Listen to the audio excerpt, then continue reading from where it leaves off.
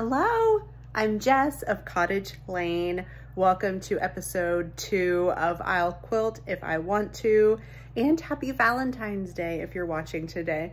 This will be the last time that we see these hearts in the background. I did want to go over a couple housekeeping things. One is I realized only after recording this video that I have been recording it so you can only visually watch it on YouTube with your phone up and down. So starting with the next episode, I will record it with my phone horizontally, so you'll be able to flip your phone and see it. I think it'll show up on TV or computer better that way. I apologize, I didn't realize. And the other thing I wanted to mention is you can find me on Instagram at cottage.lane. And today we are going to go over how to make a flying geese, 4 at a time flying geese.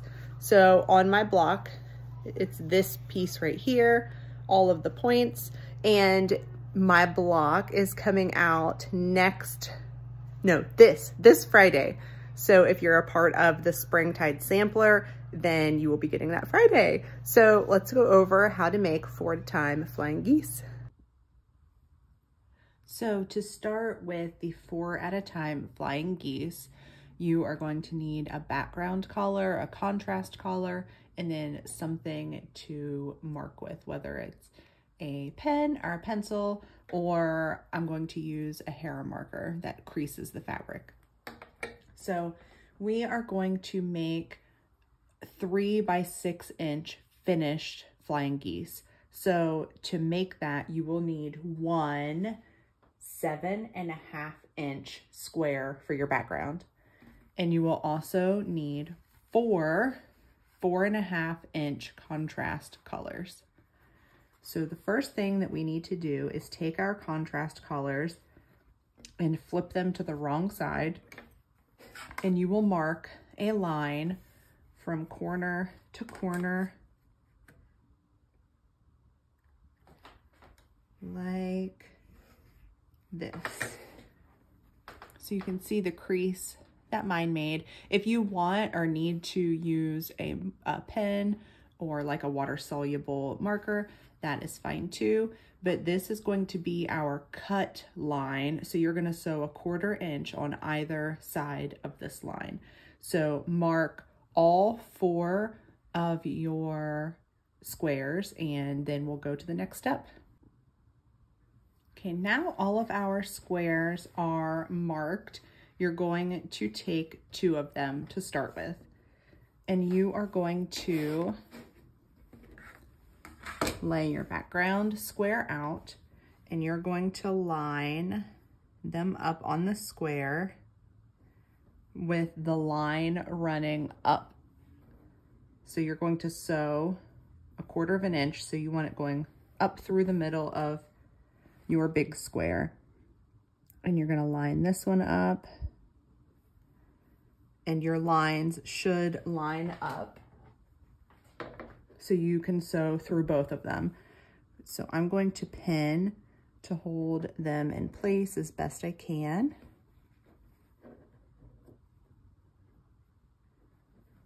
And then I'm going to take them to my sewing machine and sew 1/4 inch on either side of this line, and then we'll be back.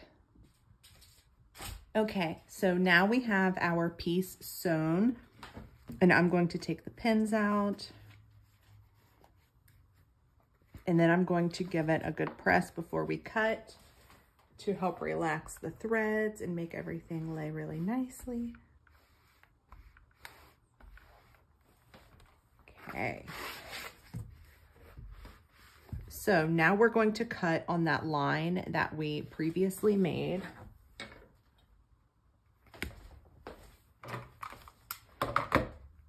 I'm gonna get a bigger ruler. That one's a little tiny. So you're gonna line this right along that line and cut these apart. And so now you have 2 pieces that look like this. And I, of course, like to press everything open. So that's what I'm going to do here. But since these are kind of tricky, I like to press them to one side first.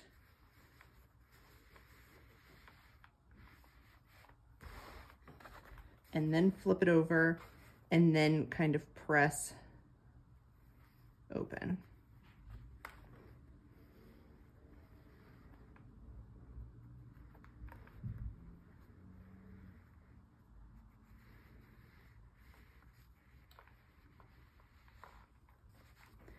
And I will grab my flatter spray that we used last time. I really use this every time. I really like it, and it helps everything lie really nicely. Gives you a nice finished block. So we're going to do the same thing for the next one,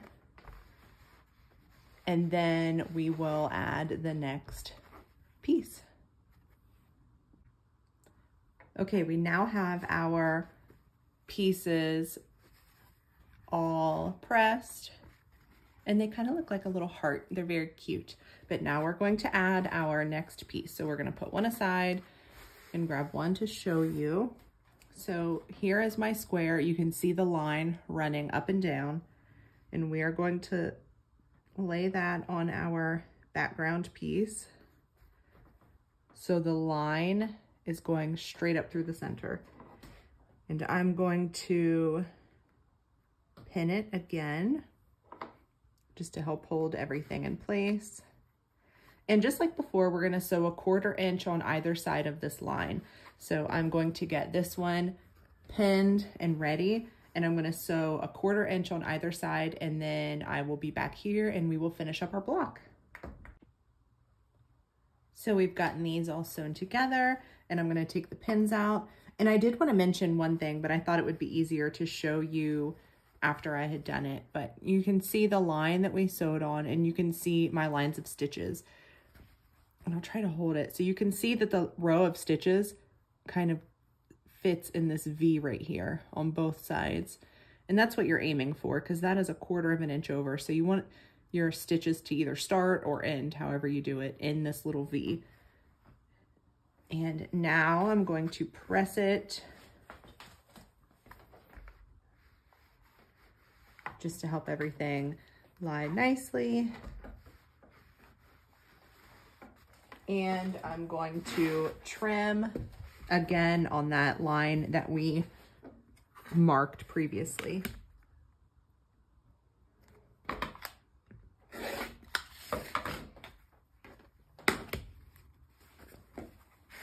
And do the other one.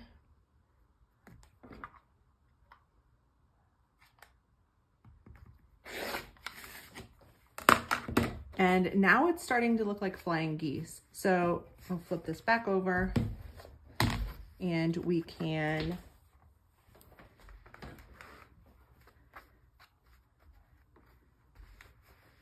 the same technique on these. I press to one side first,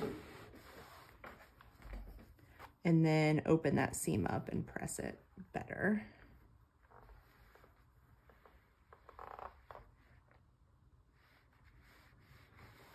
And then use my flatter spray. So you will want to repeat this on all of these to make up your 4 blocks.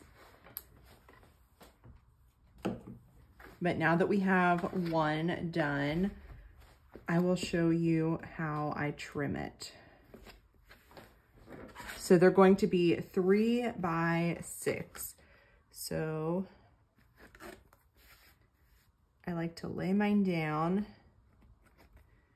and see, we have plenty of room. So 3.5 by 6.5 is going to be our unfinished size before it's sewn.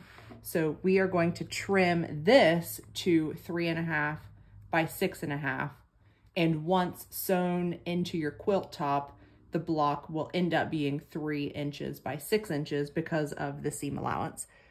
So right now, you're going to want to find the 3 1/4 inch mark. And that's half of your block. Actually, I'm gonna do it like this.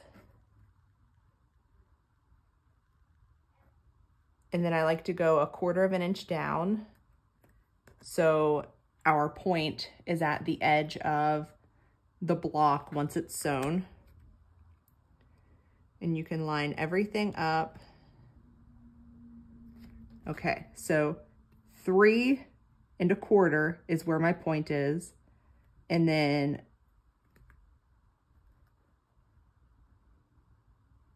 I don't know how that moved, or maybe I just goofed up. Okay, let's try this again. 3 1/4 is where my point is, and I have 1/4 inch space from the top. So I'm going to trim that off and trim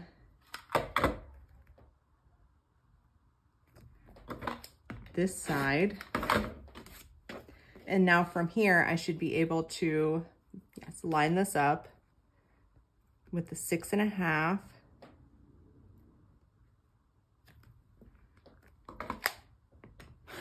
And trim that side and the bottom of the block. And now we are left with our flying geese that is 3 1/2 by 6 1/2 inches.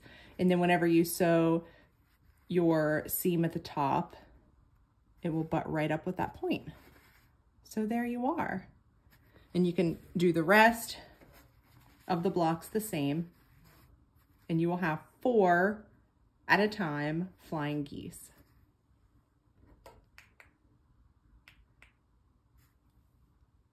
I hope that was simple. I hope you enjoyed it. I hope that you have your 4 flying geese units now to make your Solis block or any other block that you want to make with them. So I will see you next week. Bye.